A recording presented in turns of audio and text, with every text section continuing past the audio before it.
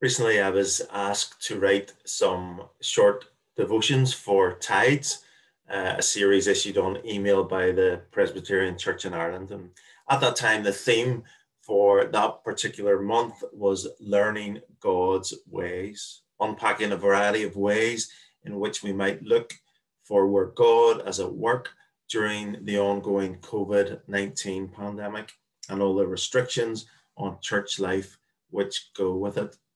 The particular week that I was asked to write for focused on slow, touching on themes and passages of scripture that seek to draw our attention to some ways in which God often works slowly. It was an encouragement to me to do it, and I hope it will be for you as well, as we continue to find ourselves experiencing an extended time of waiting, albeit with a little bit of hope that things are going to be relaxed. I already used one of the devotions called Slow Timing at one of our online prayer gatherings, but I have another 4. And so the themes we will be looking at over 4 short devotions are slow response, slow to show, slow but sure, and slow growth. These will be short, but I hope will encourage you to respond in different ways to God. So as we look at the idea of slow response, let me read Psalm 13, a short psalm. This is the word of God. How long, Lord, will you forget me forever? How long will you hide your face from me? How long must I wrestle with my thoughts and day after day have sorrow in my heart? How long will my enemy triumph over me? Look on me and answer, Lord my God. Give light to my eyes, or I will sleep in death. And my enemy will say, I have overcome him. And my foes will rejoice when I fall. But I trust in your unfailing love. My heart rejoices in your salvation. I will sing the Lord's praise, for he has been good to me.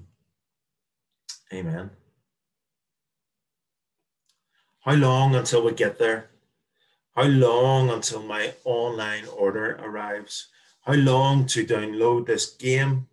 How long until I can get a vaccine? How long do I have to wait to talk to customer services? How long until we can go on holiday again? We live in a time, in a culture when we want everything now. Maybe a few years ago, we would have used examples like instant coffee or a pot noodle or microwave dinners as to how we like things quickly. And while those things still remain, I think some people are back to appreciating taking time and waiting for their handcrafted coffee, or taking the time to prepare and cook fresh food. I think we have more of an issue with technology now, technology that we usually have in our hands. We can instantly get access to news, to entertainment, we can shop, we can book a holiday, we can look up what a word means. And because we are used to getting everything instantly, we can struggle when things slow down. When we have to queue physically or on the phone, and when we have to wait to be allowed to travel further afield. And often we ask, how long? As we read Psalm 13, we come across how long 4 times. And we should feel the intensity of David's suffering. At the core of what he feels, David is suffering because he feels abandoned by God. David feels isolated. He feels lonely.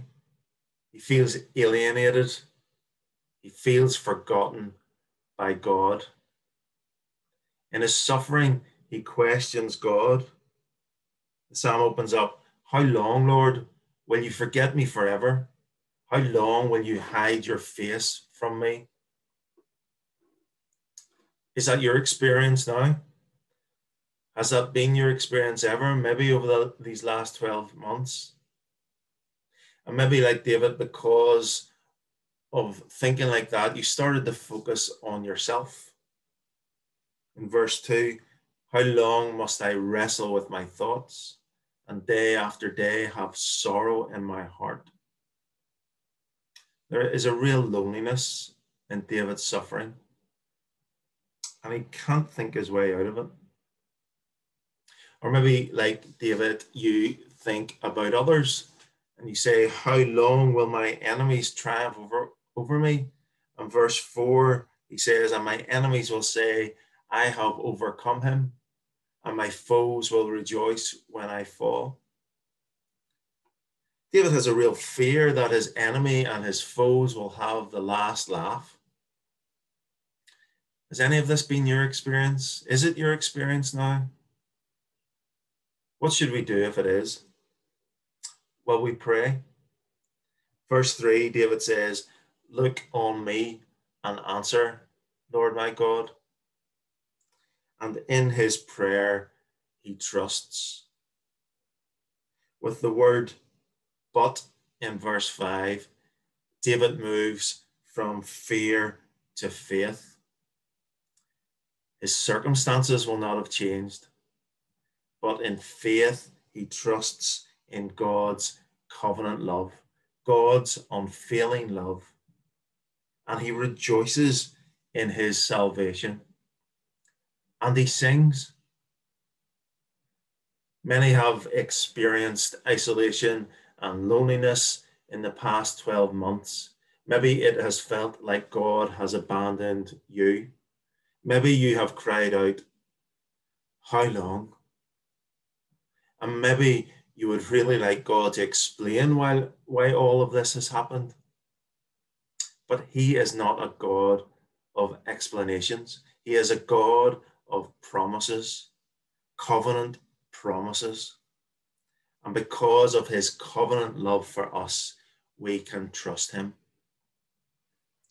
King David points us to King Jesus, who also knew what it was like to feel separated from God, his Father, who knew the loneliness of a troubled soul, and he knew what it was like to come up against an enemy. As believers, we can at the same time experience a sorrowful heart when it seems like God is distant and slow to respond, and yet know the experience of a joyful, trusting heart. The last two verses, but I trust in your unfailing love. My heart rejoices in your salvation.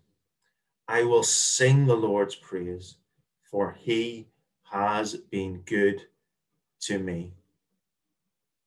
How are you going to respond now? Are you going to pray? Are you going to sing? When I wrote my devotional for PCI, I suggested people listen to the song, The Lord is My Salvation. You can get that on YouTube. Search for The Lord is My Salvation by Shane and Shane, perhaps. And why not just sit there and sing along?